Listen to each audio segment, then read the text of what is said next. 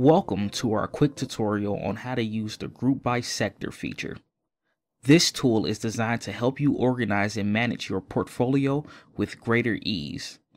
By grouping your investments by sectors such as technology, healthcare, finance, consumer goods, and energy, you can get a clearer overview of your assets. This not only aids in strategic decision making, but also highlights how diversified your investments are. Let's walk through the steps to utilize this feature. First things first, you're going to want to make sure you're on the Positions tab. Once on the Positions tab, at the top, you should see something called Group By. Click on the drop-down arrow underneath it and choose Sector. You should see your positions grouped by sector now.